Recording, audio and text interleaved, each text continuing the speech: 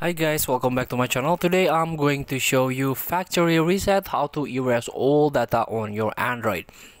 So in case you have a problem, you have to there's a virus or there is a system error, and you need to factory reset, delete all your data on your Android.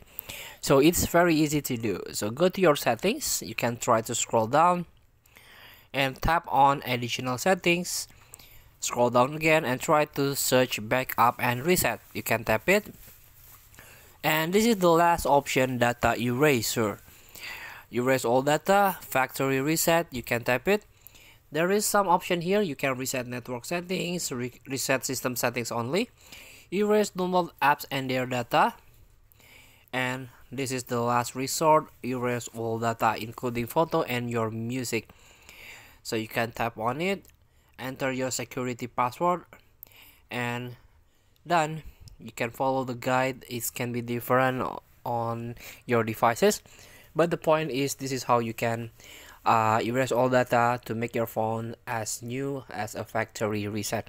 Thank you for watching. Don't forget to comment, like, and subscribe, and also click the next button below. See you in the next video.